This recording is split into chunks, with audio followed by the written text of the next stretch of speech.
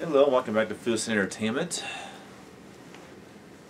For my next review of the old Universal Monster films, in which I'm just doing the essentials with the limited edition steelbooks.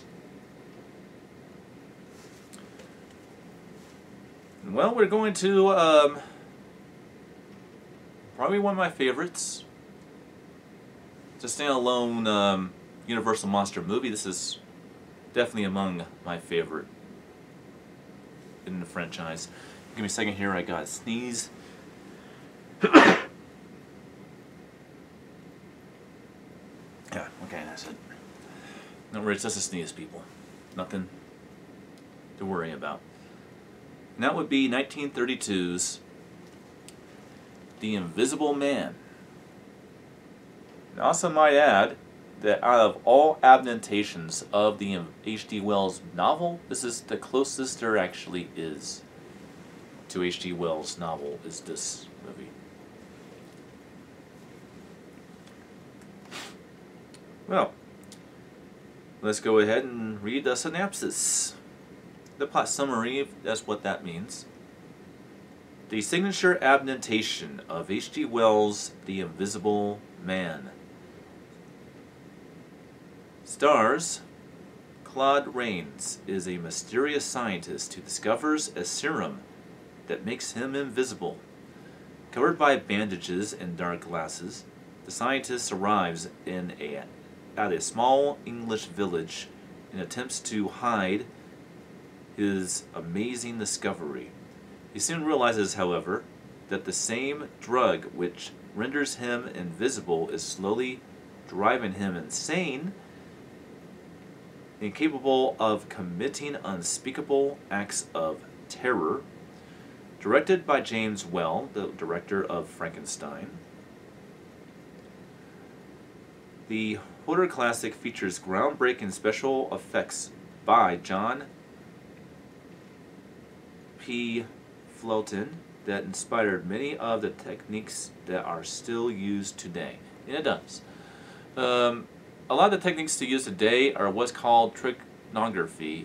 What you do is you film a series of sequences, and then you kind of swipe them together in post-production and make one continuous sequence out of many different film reels, and that's what kind of makes it all look like that. It is still used today. Of course, today you could use it digitally on a computer. Back then you actually had to get your hands dirty and do more interesting things, but yes, it did inspire in a lot of ways the visual effects that we use today, but on a practical level, and it definitely is one of the most impressive visual effects films ever made, in my opinion, is this movie. Well, why do I like this one so much?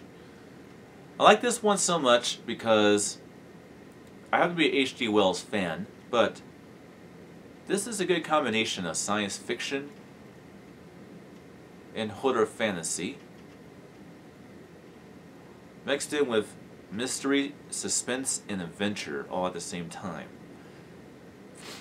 And out of all the Universal monsters, the one I think you probably root for the most is probably the Invisible Man. I know you would think that Frankenstein or Wolfman, and you know, Wolfman I can say just about on the same level as the Invisible Man. It's, you know, but like I said, all opinions are subjective. I haven't watched The Wolfman yet. I'm watching that after I review these last two films, which includes this one. So my opinion may change. But as it currently stands, this is, in my opinion, the most tragic of them. And when you just root for him so much. You actually want him to win. You want him to succeed instead of our would-be victims and our innocent people out there. You know, you want the Invisible Man to actually win.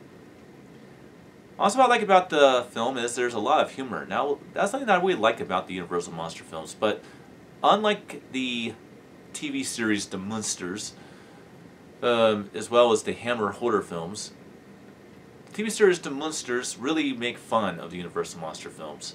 Well, the Hammer Horror films always try to reimagine the films, but do it in like a 1960s, 1970s campy, hokey way. What I think that makes the Universal Monster films so interesting is the fact that they can have fun and be a little funny and have comic relief and you know, kind of silly, quirky acting, while at the same time be gothic and serious and relative, and really doing with a lot of serious themologies and stuff like that, which really separates them from the creature features of the 70s and 60s in the Hammer horror films of the late 50s to early 70s. It really separates these films from those. Well, let's talk about the quality. Not rated. Although I might have to say that if you were to rate these films today, they probably would be rated R. Especially if they were made the way that they were back then, but with modern technology and stuff like that, definitely. Shot in 1.33.1, full frame. It contains the original mono tracks, enhanced with DTS HDMA technology. Again, about the same. Some of these have better black levels and better details than others. I would say that The Invisible Man looks about as good as The Mummy. But really, they all like just about the same once you get to Frankenstein. The one that really was hard to clean up, and they could clean up 110%, was 31's Dracula. But it's the cleanest that I've ever seen it. Like I said, we'll see what they do with the 4K versions. That would be interesting, but definitely not enough of an interest to make me hold off on reviewing these films until next month. That's why we're doing them now. And the mono, very cool. Very cool mono. There's a lot of good effects, especially for a mono track when it comes to The Invisible Man, for sure. Performance-wise, very, very cool. And what's cool about the performance from Claude Rains is the fact that Claude Rains is all about his voice. It's all about how sinister he can deliver dialogue, because you don't actually see him until the very end of the movie, and he's dead at the end of the film. And that's when he goes from being invisible to visible when he dies. So it's all about his voice, which I think is really cool when you can deliver a performance with voice, much like Boris Karloff delivered a performance with just, you know, his presence playing the Frankenstein monster in 31's Frankenstein. It's opposite of that in 1933's The Invisible Man. So let's go ahead and take the plastic cover off and kind of show what we're seeing it is. Oh yeah, that's actually a very cool look right there. I like that. Something I noticed now, but didn't notice before, is you actually have a signed signature right at the bottom here. I believe it was taken from the actors who played the monsters. So that's a signature from Claude Rains. So definitely kind of cool.